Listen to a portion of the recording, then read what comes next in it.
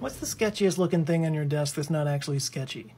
I'll go first. Got random crap, headphones, there's about 1,000 cups over here, nothing really all that crazy, and then you get to like, the hell? This is not what it looks like, or it is what it looks like. It's a syringe, but it's not made for people, it's not sharp at all. It's actually for this sand art thing, and you use it to determine how much air is up at the top here. So there's a little hole at the top, and you stick it in there, and then once you put it in, you can pull out the air, and regulating the amount of air in there determines how much of the sand can flow down and the kind of patterns that it creates.